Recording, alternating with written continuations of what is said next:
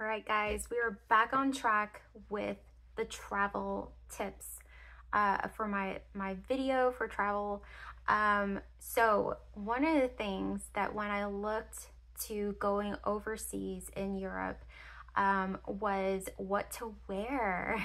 So depending upon where you're going, all right, since I went to Ireland and Scotland, it actually is not that different from Texas weather. So, because Texas weather can change in an instant, but I will say that over there in Ireland and Scotland, it actually changes a lot faster. But the weather is pretty much the same. I mean, honestly, it's pretty much the same weather. But pack according, of course, to the weather. So again, everyone's going into different places. So this is specifically for Ireland and Scotland travel, okay? All right, first of all, I was told through YouTube, through all these expert travel people, not to wear leggings because you're gonna stand out as a tourist. I stood out because I'm a tourist, and you're gonna stand out no matter what. You're gonna stand out as a person that's lost and trying to look at their map all the time. That was me. Okay, so leggings, I don't care what anybody says on YouTube about traveling. Everybody, everywhere, tourist or none, all the women were wearing leggings. Every single one of them. Every single one. Okay? So I brought leggings to sleep in, but I ended up wearing them as my third option for my bottoms. And yeah, no one's gonna say nothing if you wear your leggings. Okay? So scratch that off of your, don't not wear YouTube list or whatever. So just wear your leggings, pack your leggings. Nobody's going to care. Nobody. All right, the other things were true. Okay, so wear plain shirts, no logos. Only tourists wear logo shirts, like your Grogu, your, Michigan State, whatever it is. All the tourists buy the touristy shirts, that say Ireland, Scotland, the Highland cow emblem. Yeah, all of those are touristy stuff. So again, it doesn't really matter. I mean, if you're a solo traveler like myself and you don't want to stand out in the crowd like that, you don't want to be deemed as a tourist in headlights, then wear something plain Jane, no big deal.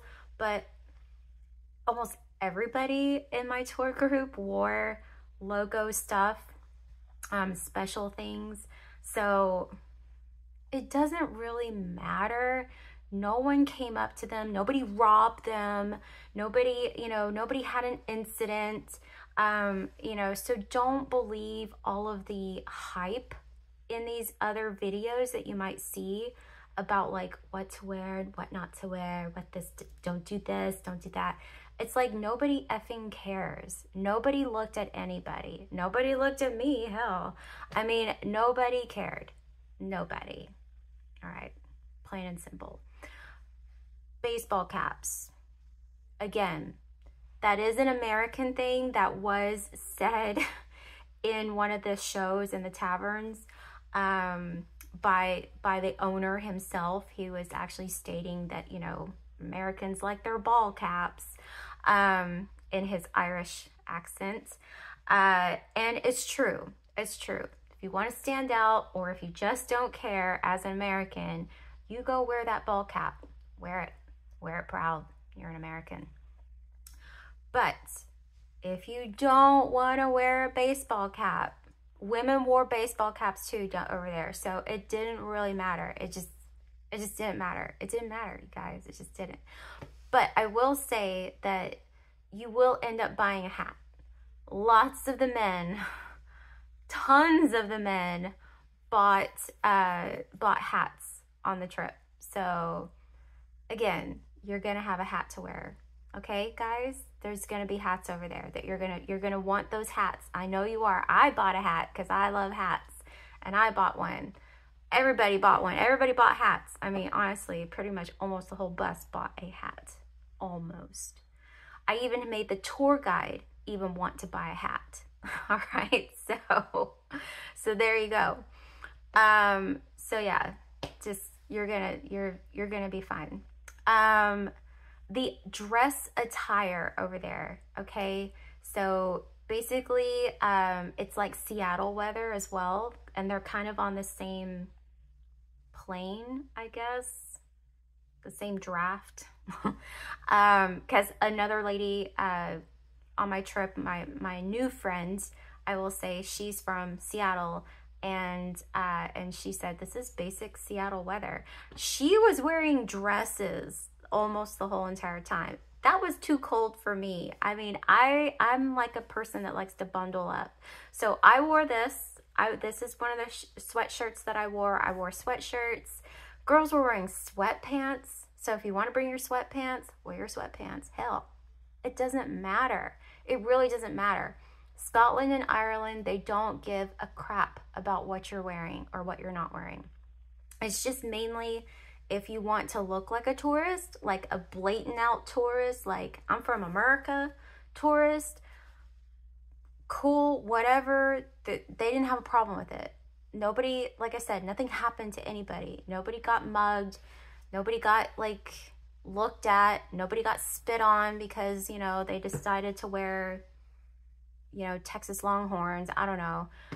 Nobody cared. Nobody cared. They're all there for vacation. Everyone's there to have fun. They didn't care if you wore Lululemon or no. You know, they didn't care. So wear what you want, pack accordingly, and you'll be fine. I can't say that about other countries. Other countries have different rules, have different regulations. I did, however, over here, because a lot of these people had traveled multiple countries, and they said, you know, going into some of the churches, you kind of have to have this covered. You have to have, like, you know, your legs covered, your, you know, arms and chest covered. So, and sometimes you can't wear a hat inside some of the cathedrals in other places. But Ireland, Scotland, they don't give a crap. So you wear what you want. As far as footwear, need to have waterproof or water resistant shoes, comfortable shoes, because you are going to be walking absolutely everywhere, and it's going to be slippery because it's rain. It rains all the time. Either it just got done raining or it's about to rain. But bring waterproof or water resistant shoes, and make sure that they are slip resistant. I bought some Sperry's. I thought, you know, hey, boat shoes, they're water resistant. I bought like a pair, like they were kind of like boots. So they had, you know, they were warm inside, so they kept my feet warm and kept the water out. They were decent shoes, but honestly, they hurt my feet after a while. I was ready to get out of them, even though that they had the memory foam inside of there. That's a quick, easy fix. You know, you just get a different insole. You get Dr. Scholl's, you get whatever, and you change the insole of your shoes. But as far as tennis shoes go, that's not an option. I mean, your feet are gonna get wet. The streets are wet. There's puddles everywhere. There's mud everywhere. I mean, it's just best if you get like a boot-ish shoe that's not gonna hurt your feet. You don't need like hiking boots. You don't need any of that. Just get a waterproofed shoe that's comfortable, that you feel like you can walk in, or else your feet are gonna be soaked. and cold. Another thing is you need to get a slicker, a jacket, a light jacket. I had bought a, I think I got it from like TJ Maxx or whatnot. It's like it's a water resistant rain trench coat. Perfect. It's just perfect. It was perfect. I wore it all the time when it wasn't cold. It was a perfect layering piece. I loved it. So you guys, and it was easy to, you know, bundle up and wrap up in there. If you have like a water, you know, slicker, a poncho, you could even do a poncho, but something to where if it's raining and you have something to cover your head is perfect. Umbrellas, should you or should you not bring an umbrella? I believe you should, honestly, because the last time it was raining, it was the last day of the trip, and honestly, I had to buy an umbrella. Yes, I had to buy an umbrella because I wanted to stay more inside the city. So yes, bring a packable, stackable umbrella. Just bring an umbrella. If you want to go hands-free, then, you know, get something with a hood, put a ball cap so it doesn't fly off your head, because not only is it windy, it's also rainy and windy at the same time. So it's no good if you're always constantly having to put the hood back over your head, over your face. So again, something to keep the rain off of you, whether you want an umbrella or whether you want a poncho, it would be perfect. It's absolutely perfect. I would totally get a poncho of some sort with a hood. You need a hood or else you're just going to be soaked to the face. What else for the weather wise? A scarf. You're going to need a scarf. If not, you're going to end up buying a scarf. Scarves are amazing. I wouldn't do a light scarf. I would do like a warm scarf, because again, it is windy over there. It's windy, it's cold, it's rainy. It's 65 degrees sometimes, most of the time. So it does get cold. If you are a cold-natured person like myself, I brought a scarf. I did bring gloves. They did come in handy the first day in Dublin because it was extra cold that day and my hands get cold, so I did bring gloves. But for the duration, the rest of the trip, I didn't use them at all. So I only used them for that one day, and I was glad to have them. But there again, I'm lugging around something that I only used once in my trip. So if you can grin and bear it and you can go without gloves, I would say go without them. But if you are a person of, you need comfort, you need your gloves, then by all means just pack them. But I wore a scarf every single day, so yes, I have to bring a scarf. I did end up buying a scarf while I was there. I knew I was gonna buy a scarf, and so yes, I ended up buying a scarf, so I had 2 scarves. But yeah, that's just how it goes. Also, you want to make sure that you just bundle up, just bundle all the way up here. I did learn that from a lady who was doing her videos. She is actually from Scotland.